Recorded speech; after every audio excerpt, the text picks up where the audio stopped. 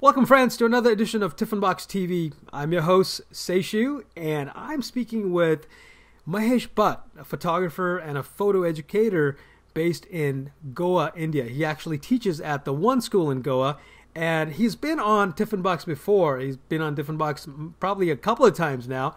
Mahesh, welcome to the show. Thank you, Sishu. It's good to talk to you again. It's been a while since we spoke, though we have been corresponding over email and Facebook. Yeah, how are Yes, you? I'm doing well. I'm doing well. Listen, I know you're getting ready to launch a new project. Actually, it's a sequel to your Unsung project you did in 2007. I mean, that was a while ago, and now you've come back and you want to release a new book. It's coming out, I think, in the next year or so, and you're looking for funding, of course. But we're going to talk a little bit about the motivations behind making the second book. Okay, tell me a little bit about the book itself. I mean, for most people, Unsung is a book that you actually came up with to celebrate the lives of ordinary people doing extraordinary things in their community. Is that right? Yeah, that's right. That's right. You know, the Unsung project started in about at 2004, Oh, and it was published as a book in 2007. okay. You know, the first book, and I self-published it, and it kind of chronicled the lives of nine unsung heroes of India, and Mm-hmm. right from Himalayas down to Kerala, Nagaland on the east to Rajasthan on the west. That's fantastic. Um, yes, and it was very well received. I managed to sell over 6,500 copies, which I believe is a record for books, such books in India. And it helped raise over almost rupees 9 million to the causes of the heroes featured in the book. So, how much is 9 million rupees? It's divided by 60. It's about $150,000 or so. Fantastic. That's Yeah, great. yeah, and it became a lecture series at Indian Institute of Management, Bangalore, which is a premier management school in India. Uh huh. I myself have been over the years have been invited to talk about unsung at places ranging from uh, eco-friendly resorts to large banks Mm-hmm. to schools, colleges, and corporates, and IT and software companies. So I might have done about over 100 unsung talks. So it really did very well, and it people have written phenomenal things about the book and how it's inspired them, which is upon my website what people have said. Sure. And so you know I was kind of there's an interesting story about how the second book came out. Oh, do tell us. uh, yeah, it's like I was online one day, and my good friend Dinesh Khanna popped up on. I think you had interviewed Dinesh some time ago Sure. on. Yes, he's been on Yeah, Different Box as well. Absolutely. yeah. So he popped up and said, "Hey, I would love to do. If you ever think of doing Unsung again, I would love to contribute maybe a story or two or whatever." So I said, "Yeah, it sounds like a good idea," but it kind of stopped there because I didn't. This project needs a lot of money because you got to travel, you got to all these Right. kind of things. So Right. so I said, yeah, it's good, sounds good. If I manage to raise some money, I'll get back to you, on this. And it kind of you know that conversation got over then, and I moved on to other things. And few maybe months later, I got an email. Again, I was working late into the night, and I got an email from somebody, some stranger, who said that, hey, I bought this book Unsung a couple of days ago, and I just couldn't stop reading it, and I had to go cover to cover, Right. and it really is an inspiring book. And why don't you think of doing another one, doing a sequel? So I Mm. told him. Then he also said that he's a financial consultant, and that he would like to meet and talk to me about it. So when I met him, he urged me to do another book, and I was kind of humming and hawing, and Hmm. so he said, "What's bothering you?" I said, it needs a lot of money, and it's difficult to raise money for this kind of projects. So he said, "How much do you need?" So I just told him a number, which is a pretty big one actually. Yeah. And he, a couple of weeks later, he came back to me with uh, two checks, which kind of covered that amount. I said, "What the hell is this?" So he said, "It's like a no strings attached grant, private grants." Fantastic. Wow. Yeah, I said, "Wow." So I mean, he came with the person who, one of the there were two people who were gracious enough to fund the project, and one of them came across to meet me and discuss and talk, and so they gave this money, and we started off doing the project. And in fact, one of the funders of the project has gone on to become a very good dear friend, and we meet a lot, etc. And the moment I got these funds, I contacted five other photographers, and they all agreed to do this project at cost. I mean, the money would cover their, travel and, stay at that wherever they went to, and other incidental costs. So that's how this project came about, Seshu. Excellent. Well, the backstory is fascinating, of course, because this is all I mean, it began from your idea, your very simple idea of just celebrating people's lives, and the amount of good it's done in the last several years. I mean, I guess 8 years now. It's phenomenal. It's absolutely great. And now you want to publish the second version of the book that's coming out. And I'm looking at a few images you sent me in advance of our chat here today. And this is of a gentleman. I think his name is Niketu Iralu, Peacemaker. Yes. Tell me a little Yeah. bit about Niketu, and what is significant about Niketu? Niketu Iralu is from Nagaland. Nagaland is almost it's bordering Myanmar on the eastern edge of India. Uh-huh.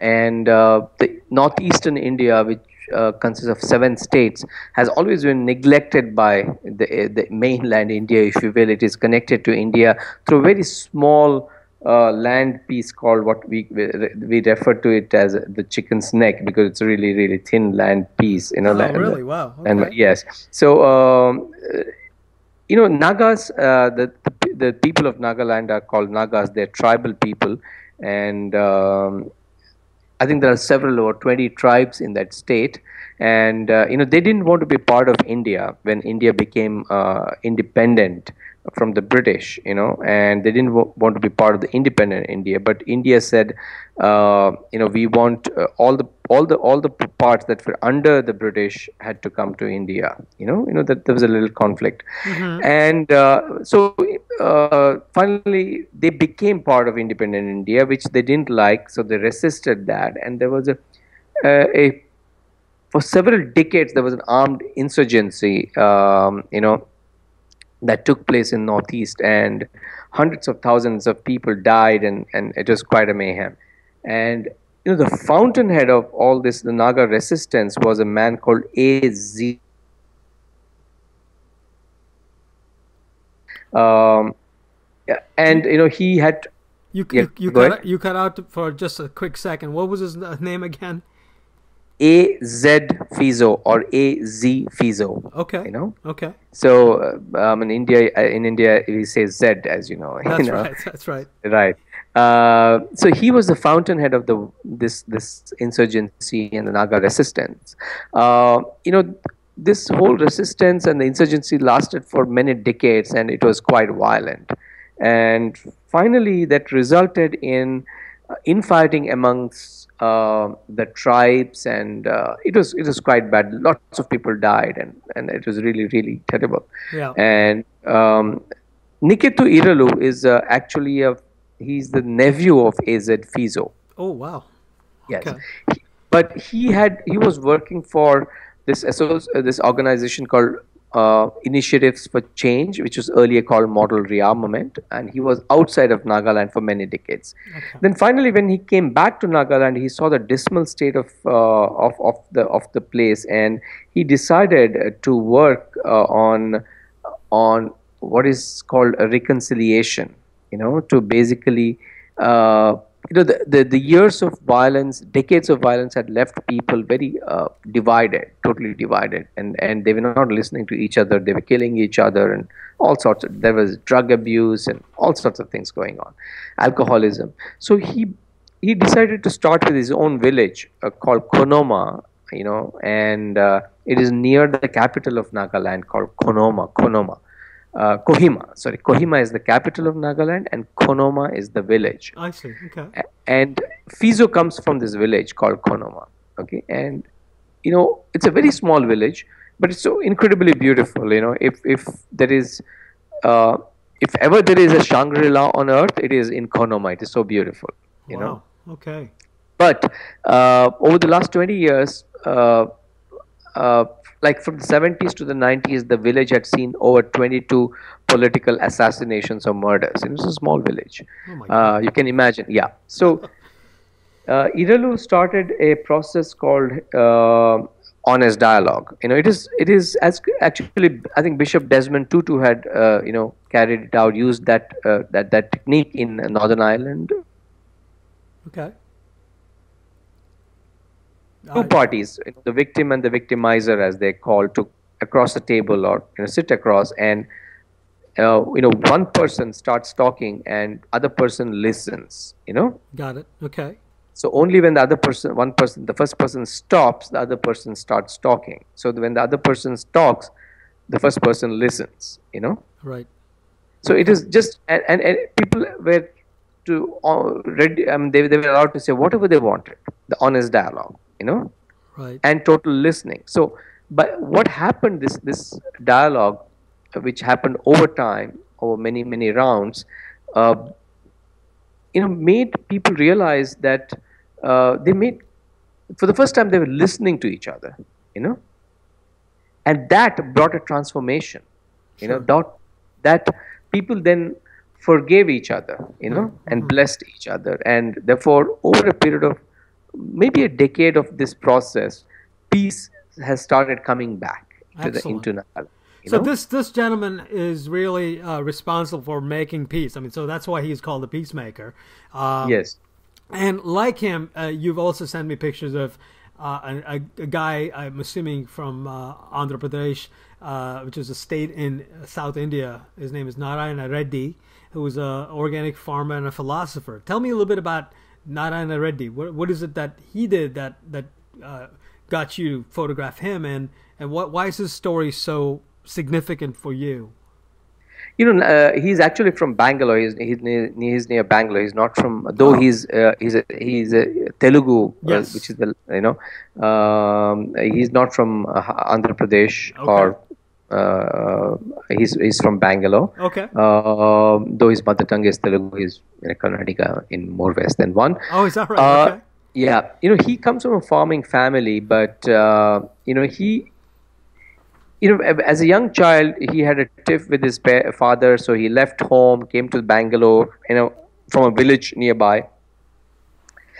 Worked in a restaurant as a cleaner, and he was away from home for a very long time. Then he finally came back and got into farming, and he was doing conventional farming, the regular chemical farming, and he met this guy who's basically a former NASA engineer. I'm talking about like 40 years ago, 30 years ago, or something of that sort, and who made him convert into do organic farming, and he's the foremost organic farmer in India, or maybe one of the foremost organic farmers in the world, including Masanobu Fukuoka had visited his farm, when he came to India. Okay. Because Masanobu Fukuoka, you would have heard of him. He's the greatest natural farmer in the world who's no more. He worked in Japan. Okay. Okay. When Fukuoka's son came to India, he had heard about Reddy and he had visited Narayan Reddy. Okay. Narayan Reddy, by living, doing organic farming and living an incredibly simple life, today, his net worth is about $10 million. Is that right? Okay. Wow. Yeah, but he lives an incredibly simple life because his ensemble, which is a white dhoti or a sarong and a white cotton shirt, Sure, sure. and a pair of slippers, cost no more than 200 rupees. That's be about $3. Right. Wow. He Okay. wears only that, and he talks only about farming all the time. But it's like it's so much of you learn so much about life by listening to him talking about farming. It's absolutely amazing, you Sure. know. Sure. That's great. And your life changes if you spend like 2 hours with him. But he talks only about farming, you know. Indeed. So there Okay. are different personalities like these two individuals that you've had either you photographed or somebody like Dinesh Khanna has photographed. Yes. And this new book, which is coming out, which is the sequel to the first one, is going to have 8 stories instead of 9. All right. Yes. And you're about to start a sort of a crowdfunding program, I guess, to launch the book, or are you already fully funded and you're gonna launch the book anytime the next week or two? Yeah, we will be launching the book. I will be launching the book in about during the photo festival that we are doing at our Yep, school in February. that's right. Doing a preview, and then I'll go for final printing post the festival. Yeah, we're almost there, and I think the funding. I need a little bit more, another $6,000 to come for the printing costs, to cover the printing costs. That's why I've just launched a crowdfunding program. Okay, okay, excellent. This is exciting. I know, in this day and age when everything is digital, you're out there making books. It says so much about who you are and what you want to do. I think we're all truly blessed by your example of making images and making books. I think most people just stop at the idea of just making images and then immediately putting it on Facebook and calling it a day.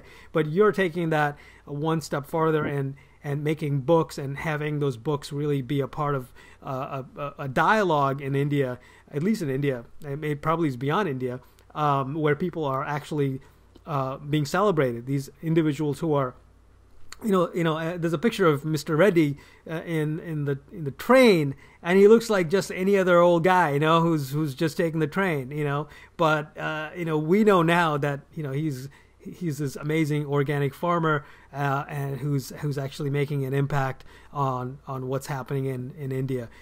So for that, I mean, being able to bring those stories to us is amazing. Thank you so much, Mahesh. Yeah, thank you very much. Thanks. It was nice talking to you. Bye bye. Bye.